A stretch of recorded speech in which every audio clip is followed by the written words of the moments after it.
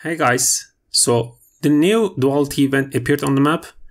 It's no connection with the American Road Trip 2, so definitely stay away from this event. This event will want your resources, and if you give your resource to this event, the next event will be Indianapolis Duality. You will struggle in there, so I think you should skip this. It's no connection with American Road Trip 2, so you are good to go. Don't have to play this. Just skip it. It's just a little warning. If you have both of the cars, I think you should go for it. But other than that, I think you should definitely skip this. As always, thank you for watching. See you all in the Indianapolis. Have a good one. Bye.